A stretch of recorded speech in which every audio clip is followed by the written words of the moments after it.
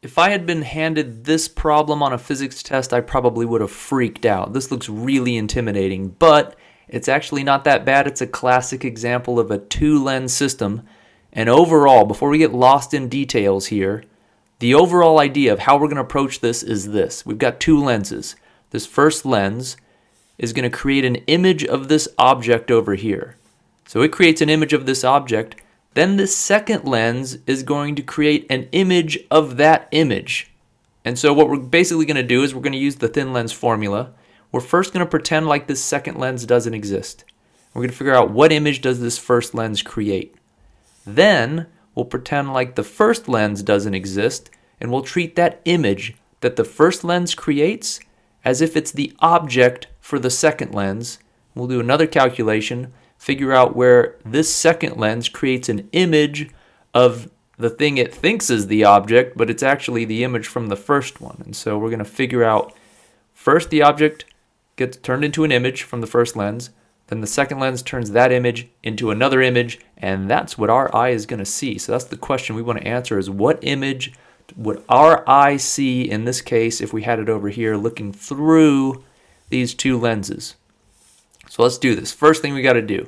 So I'm going to pretend like the second lens doesn't exist so it doesn't confuse me. We use the thin lens equation. All right, here we go. 1 over f. So 1 over, okay, here we go. 12 centimeters. Do I make it positive or negative? It's on the left. Maybe I make it negative. Nope. The only thing you look at is what kind of lens this is. This is a convex lens. I can tell by the way it's drawn. Since this is a convex lens, my focal length is going to be positive 12 centimeters. So that's what I plug in. Positive 12 centimeters equals, all right, object distance. So 1 over the object distance, that's 24, right? No, all distances are measured from the center of the lens to the thing you're looking at. And so for an object distance, I'd have to go from the center of the lens all the way to the object.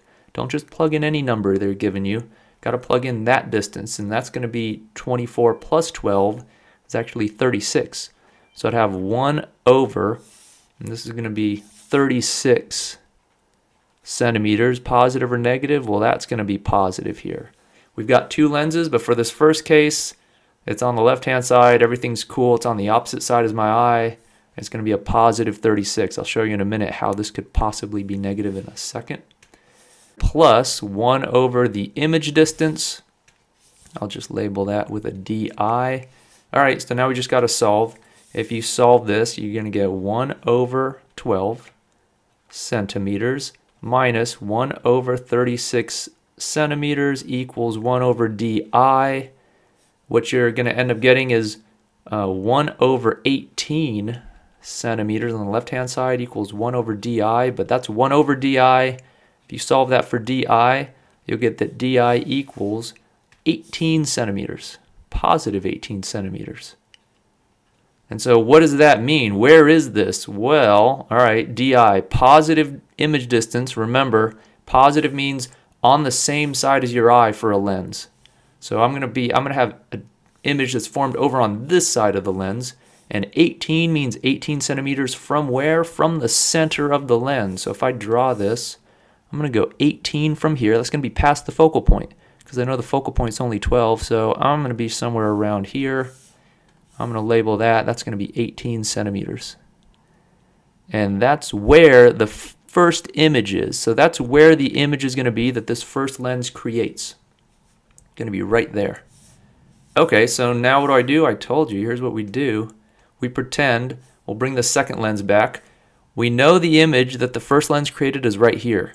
This second lens is going to think that that's the object. It's going to create an image of that image as if that were an object. So we do another thin lens formula, but this time we treat this positive 18 not as if it's the image. We treat it like it's the object. So this is going to be, well, it's not going to be exactly equal to DO, because remember, you have to measure everything from where? From the center of the lens. So for this second calculation, my object distance is going to be from the center of the lens all the way to, let me not use that color. Let me see. Let's pick this one here.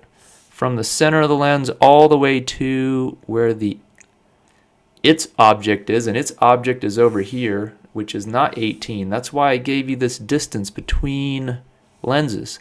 The distance between lenses is 33 centimeters. So if the distance from this first lens is 18, well, the difference has to be equal to this length. So 33 minus 18 is going to be 15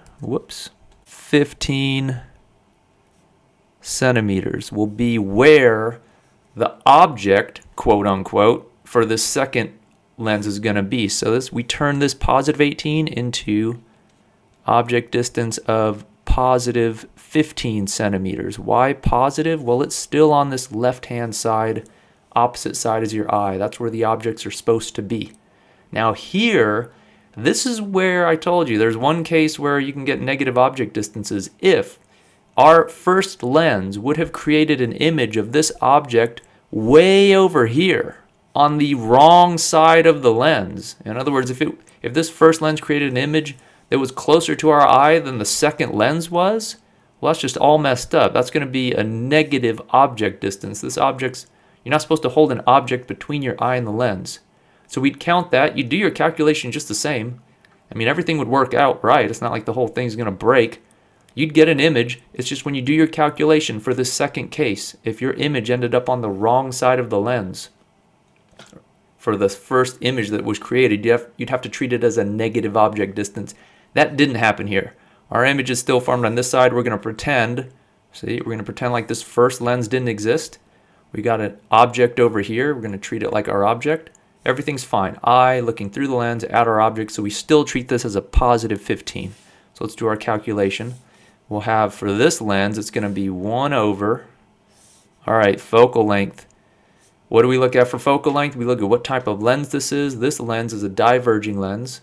Diverging lenses always have a negative focal length that they contribute into this equation. So a negative 10 centimeters. That's the focal length of the second lens, equals 1 over our object distance we just found. It's not really an object. That's okay. It's an image, but this lens doesn't know that. It thinks it's an object. So 1 over positive 15, because it's still on the side that object was supposed to be on, plus 1 over our image. This is going to be a second image. This is the second image that this lens system is going to create, and so I'll just put di. All right, so we do the math. All right, 1 over negative 10 centimeters minus 1 over 15 centimeters equals 1 over di. You solve that on the left-hand side. You flip it over, you're going to end up getting that di is, once you do that inversion, negative 6 centimeters. That's what our second image is going to be. So what does this mean? Negative 6 centimeters. This is always from the lens, and negative, remember, negative image distance means on the left-hand side or the opposite side as your eye. So I'm going to come up here and I'm going to draw a line that goes from the center of my lens 6 centimeters to the left, somewhere around there. That's going to be 6 centimeters right here. Whoops. I'll label that. That's going to be 6 centimeters because that's our image distance. And that means our final image is right there. Our eye is going to see an image of something, our arrow, right at that spot right there. That's where our image is going to be. And just to recap what happened. Whoops. So this first lens created an image of the object over at this point here, this 15 centimeter point.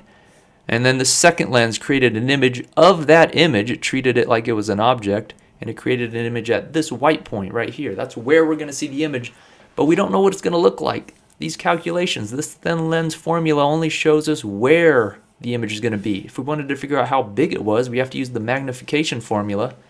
So let's do that. Over here, magnification equals negative di.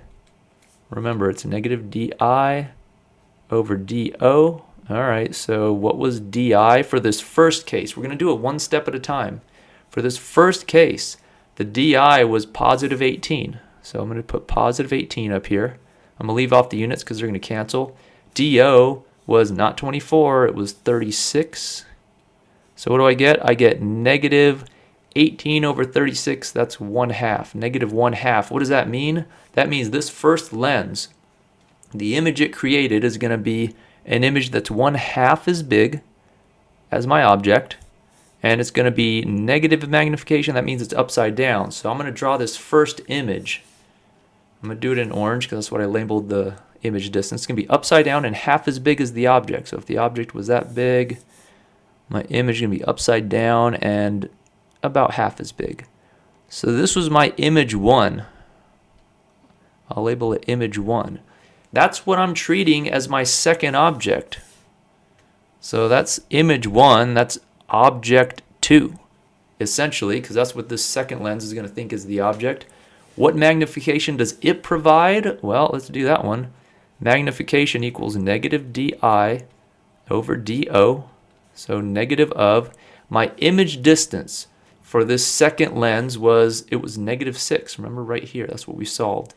The second lens created an image distance, negative 6. I'll leave off the units because they cancel. And my object distance for the second lens was 15 centimeters. That was what this was right here. The distance from the lens to where its object, quote unquote object, was. And that was 15, positive 15. And what do I get? If you take negative of negative 6 over 15, you end up getting positive 2/5. So this is the second magnification. The magnification of the first lens was negative 1/2. Magnification of the second lens was positive 2/5. That means at this point over here, I'll make it white because that's where I labeled this image distance. I'm going to get an image that's 2/5 as big as what? As the first image. So now this is a magnification of the image because that's what this second lens is doing. So I don't look back at my object over here. I'm done with this guy for now. Now I'm just looking at what this second lens thinks is the object. So 2/5 as big as this object, and positive means right side up. But in this case, this really just means not inverted. So this started off, our object for this second lens started off upside down. This positive means that you maintain the direction. You don't invert it. So I leave this thing upside down. That's what it means. I leave it upside down. If it would have started right side up, I would have left it right side up. But in this case, I leave it upside down and I make it 2/5 as big. 2/5 is a little under 1/2, and so I'm going to draw this about like that. That's where my image would be, right there. That's what I would see. I would see a very little image that's upside down, and it'd be right around there. And so that's an example of where you can do a two-lens system. You treat each lens separately, and you use these formulas accordingly. The last thing I'll say is if you wanted to know, well, we had two magnifications here. Is there some way to figure out the total magnification? Some slick way of doing it? Yeah, and it's really easy, it turns out. You can just take your total magnification. If all I wanted to know was if I had this object, what my total magnification was going to be. What could I multiply this object's height by, in other words? What factor could I multiply it by to get the both orientation and height of this final image? Well, you just take the magnification of the first lens times the magnification of the second lens. If I had more, I'd just multiply them all. That would give me the factor. That's the overall magnification that I could multiply this object's height by to get the height of the final image and the orientation of it. It doesn't give you the position. This just gives you the overall magnification. That can be handy if you're making a microscope or something. But it doesn't tell you the position. For the position, you've got to use these thin lens formulas. So that's how you treat a multiple lens problem.